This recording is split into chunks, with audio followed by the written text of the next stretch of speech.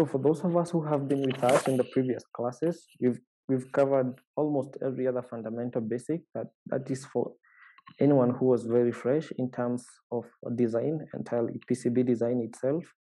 So we talked about capacitors, resistors, transistors, ICs, MCUs, relays, switches, name the chain. And of course, and the videos themselves, we'll be having the updates coming on especially on our YouTube channel. So for those of us who were not able to join us, say in the previous classes, you can check out our channel. Just go search Beyond Grades. Just subscribe to our channel, check out what we have there, and you can follow up and catch up, say if you're very fresh when it comes to this. So particularly today, we want to concentrate more on what we're going to learn in this KiCad, whatever. So in this KiCad masterclass, it's KiCad for me, can call it KiCad. So in this KiCad masterclass, so the prerequisite is very simple, that you should just have KiCad in your computer, in your laptop, in your Mac, in your Linux, or in your Windows PC. So you don't have, you're not required to have any prerequisite knowledge when it comes to using the tool itself. We want you as fresh as you are, and you'll be able, we'll walk the journey with you to start designing such designs, learn all the concepts, the tools, what are the commands that we need to do, and step by step all the way to a pro level. What will be in this course? So at the core basics, we're going to get started on setting up the software, learn the different commands, what keys are used to do what, how can we be quicker using the tool, what are the hotkeys, what's the function of our keyboard in reference to the KiCad software itself, how can we enhance our speed. So it's the mouse and the keyboard now there. So we are going to learn all the tools there, what are the components, libraries. We dive into all the symbols, say a resistor, a capacitor, and how do we get them from our storage, from our local libraries on KiCad. So what are footprints? What's the difference between a footprint and a symbol? What's a netlist? A notation? Once we are done with all those again, we will now proceed to PCB layout itself, then do the layouts themselves. How is the layout supposed to be done? Where do we place this component? GABA files, these are production files. How do we again generate the GABA files? Bill of materials, another material. All these will now fall on the basic core elements or the core basics when it comes to using the software. So at least once we are done with the core basics, all these features, all this list of things, you should be able to actually achieve and actually use them very well. Once we're done with the core basics, we'll then move to the intermediate level of interacting with the software now. And the way the course is designed is not only, we are not only going to like be dealing entirely with the, sorry for this, we're not only going to be dealing with the software itself, as well as the fundamentals. Yeah, like we learn how are multi-layer PCBs, what's the stack up for multi-layer PCBs. If we are talking about 4 layers, how do we do that? Custom libraries, we find that there are libraries, there are components, there are footprints that are not available in the default KiCad setup. So how do we design, how do we get our custom libraries? Where do we get that party libraries? How do we add them? And how do we include them in our, at this point now, you'll have learned all the way how to use all these components. And again, you started with the BOM and stuff to do with bill of materials.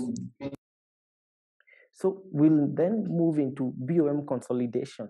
How do we consolidate our BOM so that we can get the best out of our design in terms of cost? This is something that we are also going to check into. BOM consolidation, a very key feature at the intermediate level when we are interacting with the KiCad software itself. We're also going to do a deep dive on layout.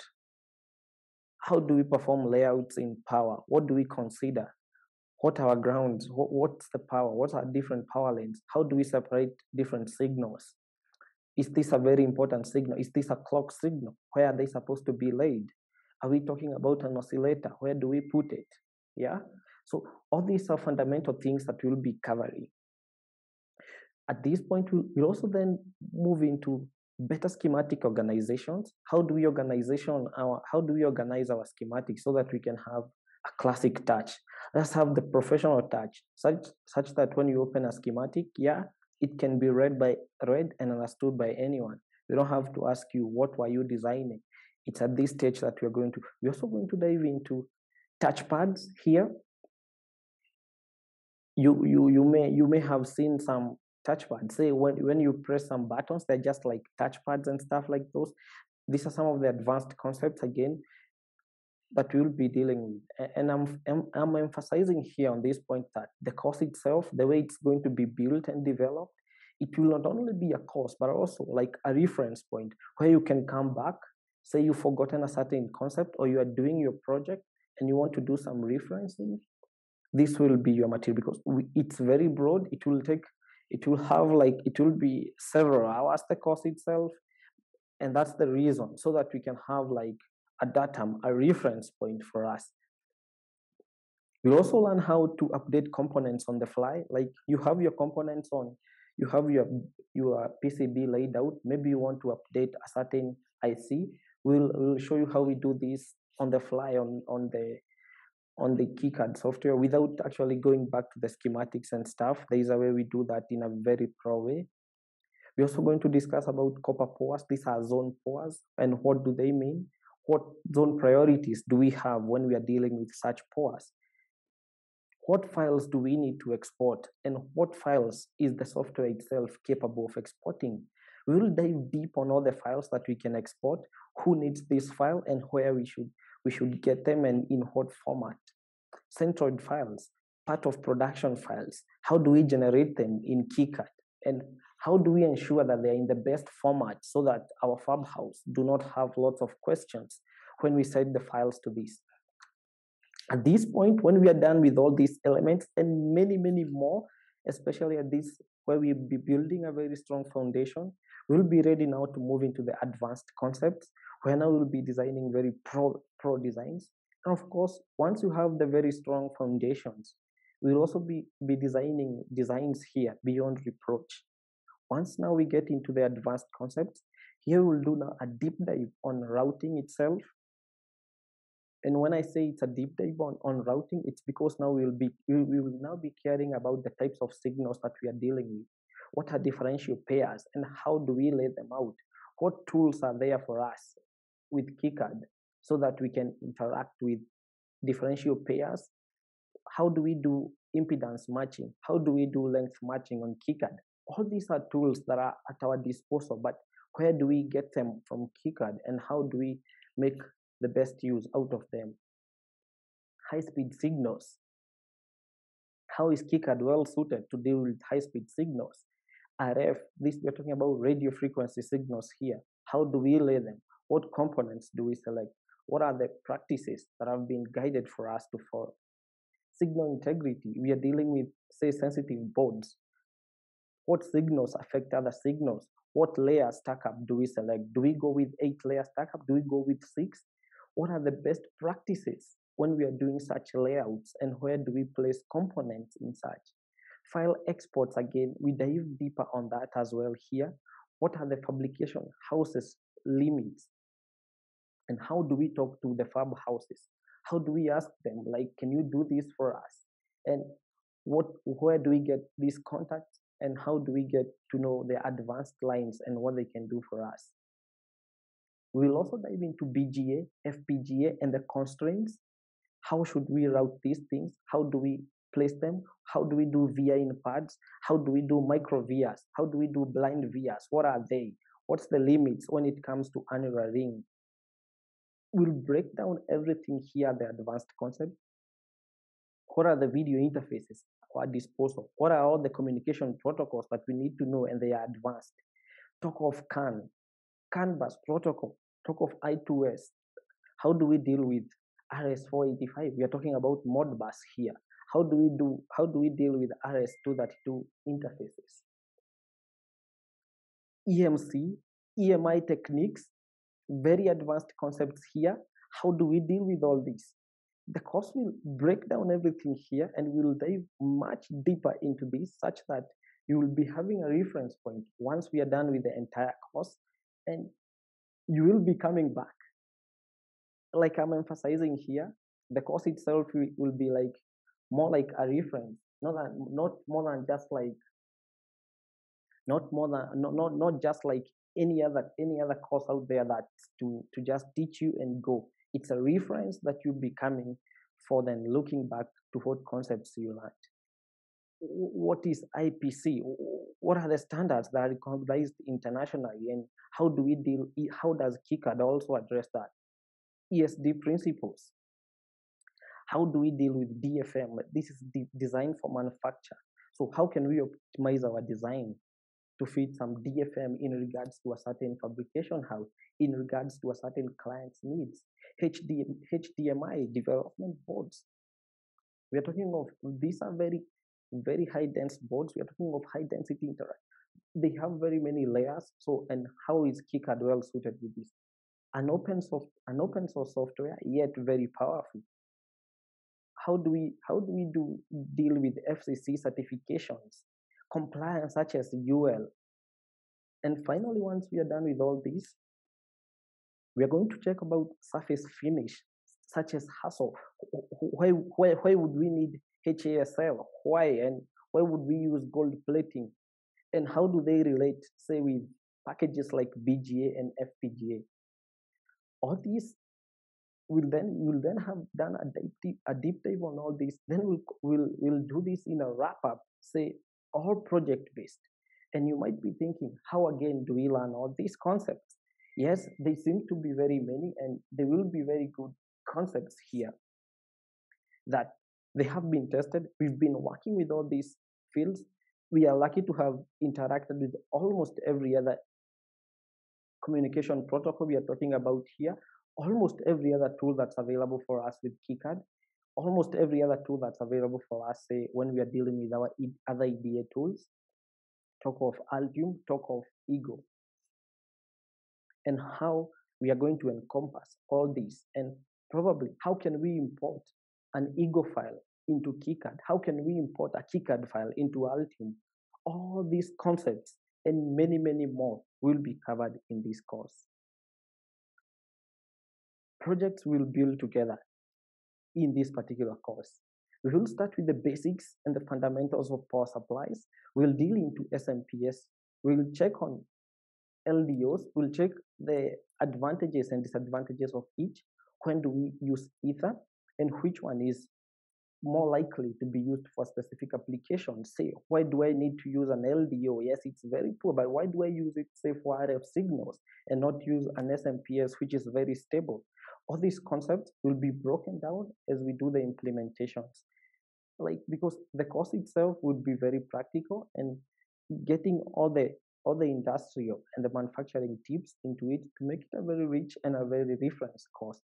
AC and DC conversions. How do we do the AC to DC conversions? And again, how do we regulate the DC itself to different power lanes that we want to use?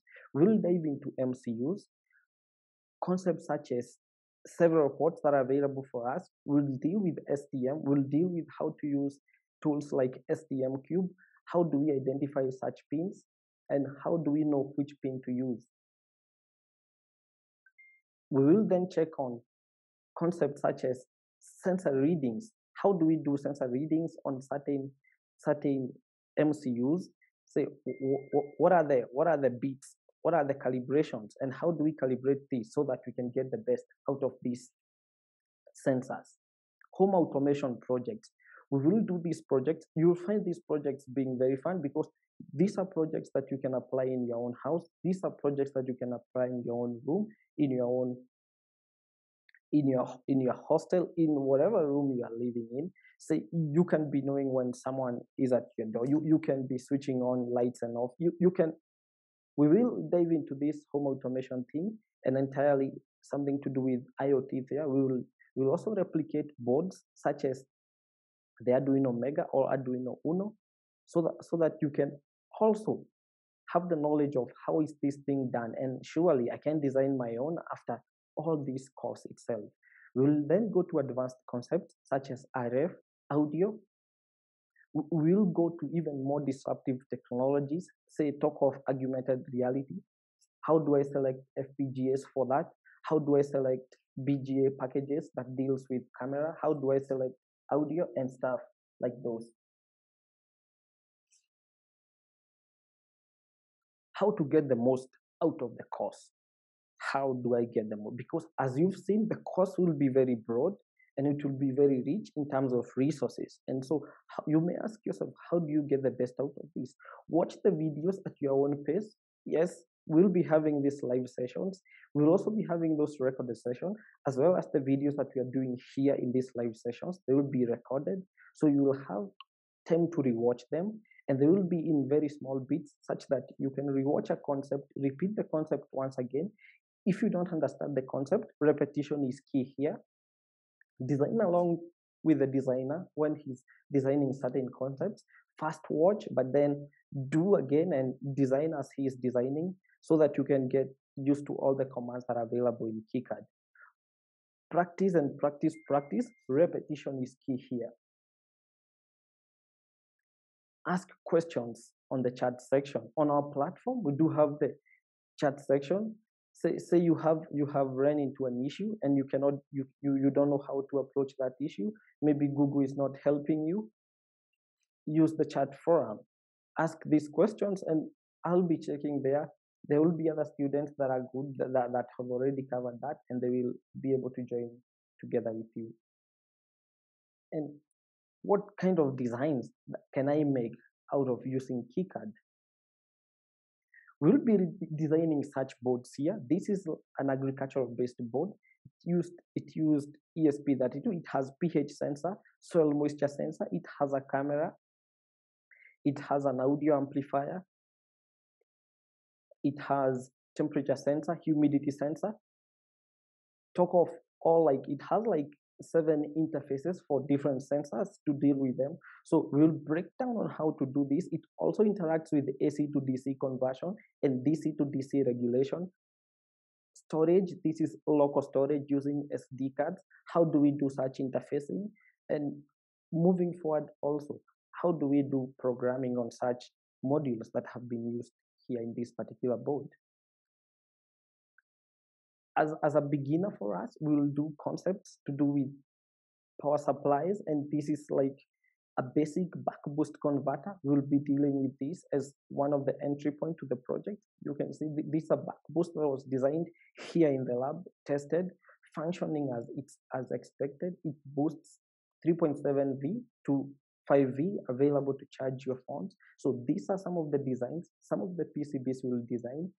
We will design and you will get them back onto your hand, test them, perform all the electrical tests. If possible, sell your boards if you have an idea and stuff like those.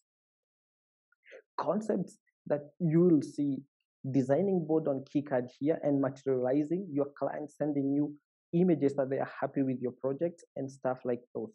So this is a design, especially this is from KiCad itself, and you can see the concept itself materializing here, and the product itself is functioning. And here we are dealing with lots of connectors to drive motors here. We have the module itself. We're also going to dive on how to use modules, how to embed chips on the boards, how to use SoC modules. These are system on chip, SOM, system on module chips. Like one of this is an example of SOM here. We'll also deal on how we can integrate different modules. As you can see, we have this one here, another module here.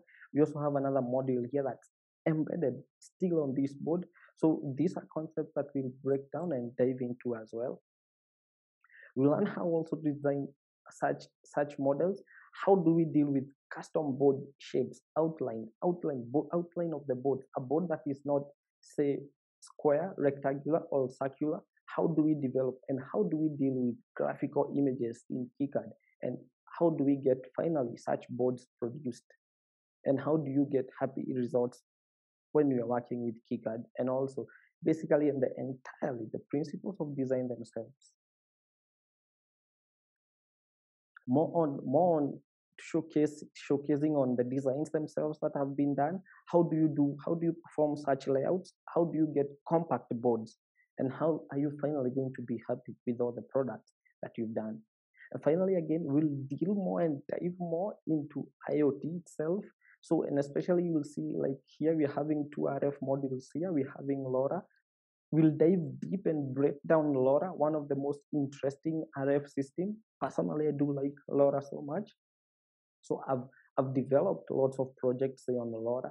And how do you send this? How do we send data packets? How do we send payloads over long distances? And how can such payloads be received? And how can we send any data, say even in agricultural applications? All these concepts, together with many more, will be found in this course. Back to KiCad itself.